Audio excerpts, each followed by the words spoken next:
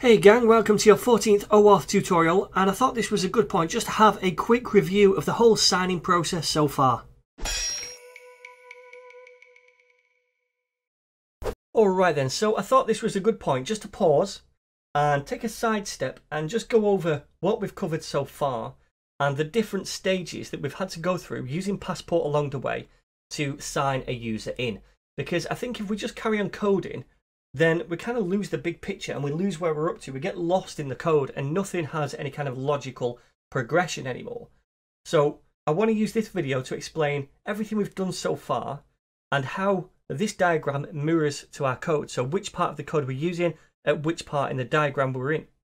So if you feel you already have a really good grasp and you don't need this refresher, feel free to skip this lesson and go on to the next one, because I'm not going to go over anything new. Just consolidating everything we've learned so far so that hopefully everything falls into place. Okay, so it all starts in the browser. If we go to the home page, we're on our application and we want to log in. So we go to the login page, which is /auth/login, and we show this template right here. Remember, in our auth routes, we have this /login route handler, which renders this login page. So that's what we're seeing here. And the idea is that we have an application where users can log in using various different providers. So Google is just one of those, but if we had Facebook, we'd list that as an option. GitHub would list that as an option. So they can log in from this page using any one of those providers. Now, we've only set up Google. And if we click on this, then it would go to /auth/Google, right? If it was Facebook, it would go to /Facebook. GitHub /GitHub. So right now we've set up a route handler for /auth/Google, because then they've clicked that button and they're telling us they want to log in with Google, right? So that's that first step here. They're logging it in with Google. They're clicking that button. And we have that handler right here for this route, /auth/Google. It's in the auth routes file. So it's this one right here. And at this point, we know they want to authenticate with Google. So we say, okay, well, instead of us personally interacting with the Google servers, I'm going to hand control to Passport. That's what you're there to do, to help us along the way. And that's the first point that you're going to kick in and take control. Okay, so they click on that button and Passport says, okay, you want to authenticate with Google, so therefore I'm going to communicate with the Google servers for you. All right, and we've said right here Google. Now we had to set up Passport so that it can use the Google strategy to log in, right? So we can't just call this right here without setting up Passport in the first place. So we did that.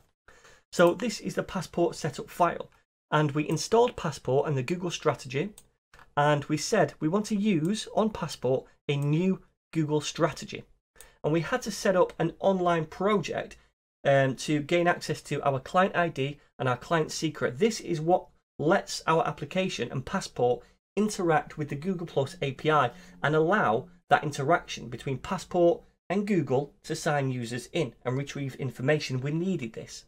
Okay, so we set up Passport with those two different properties right there so that Passport could do this kind of stuff. It could say, okay, use the Google strategy to authenticate someone. And this is what we want to retrieve from that person's profile, the profile information. Okay, that's the scope. So as soon as the user clicks on that Google Plus button and goes to this route, then Passport is taking over and it's going to communicate using our Google strategy and our client IDs and secrets with Google. Okay, it does that and it forwards them on, the user, to that signing page, that permissions page, to say, look, this application wants your information, your Google Plus profile information. Okay, and they can choose to sign in with their Google account then.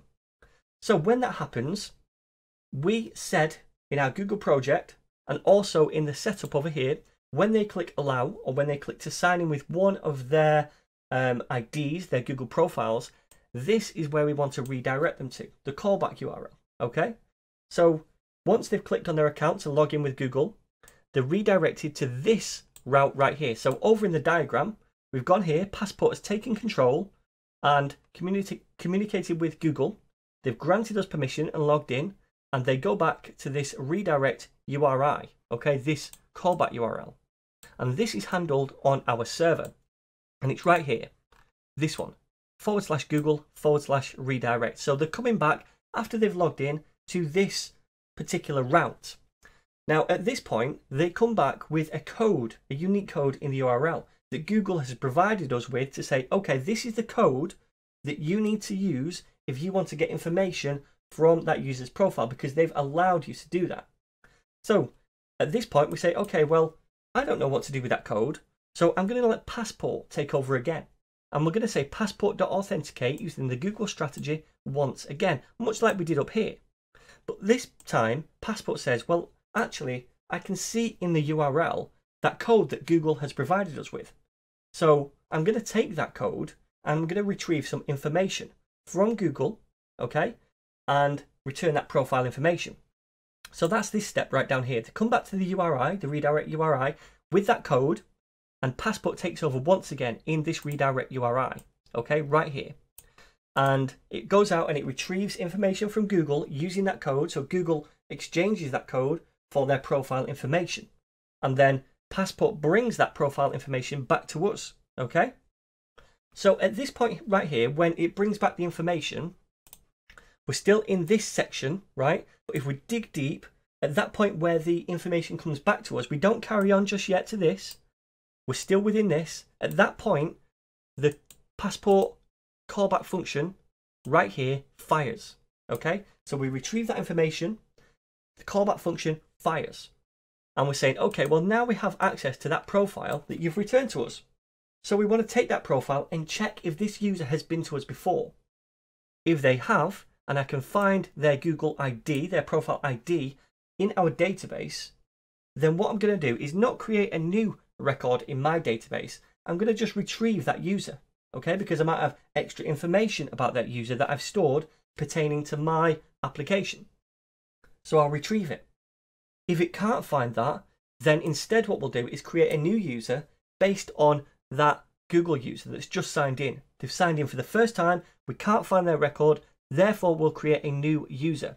And we'll take the profile information that comes back here, we'll take their username from it, or their display name, their Google ID, and we'll store that, save it in our database. And when we've saved it, we retrieve that record that we've saved back, okay? Likewise, if there is a current record, we'll retrieve it back. So at this stage, after this bit of code is run here, in this callback function, we now have our own version of that user, whether it's a new one, a new record for a new user, or an existing one when they've been to us before. And that's the point that we're at the minute. We're right here, okay? So the next step is to say, okay, well, we have this user now. We can tell that this person is logged in and they have a record now on our own database. And now what we want to do is say to the browser, okay, this user is logged in, right? So if they now want to request a page which requires them to be authenticated, that's fine. They can view that page because they're logged in, such as their profile page, right? So what we need to do is somehow get some information from this record that's retrieved, right? And take that identifying information and stuff it into a unique cookie. Send that to the browser so that then when the browser retrieves that cookie, if it makes a subsequent request to, for example, their profile page, they're going to send that cookie back to us on the server. And on the server, we can take that cookie, decode it, and say, okay, well, that cookie says that you're this person that logged in before. Therefore, I'm going to allow you to see your profile page, and I'm going to send you your profile page. Does that make sense? So that's where we are at the minute. And I thought I just wanted to walk through in fine detail what's going on at each step and refer to the code that mirrors up to each step here. So I hope everything makes sense to you now. And in the next video, we're going to go on to this step right here, where we're starting to serialize our user, take a piece of information from our own user, and then create a cookie from it. So that's the step we're on, and we're going to tackle that in the very next video.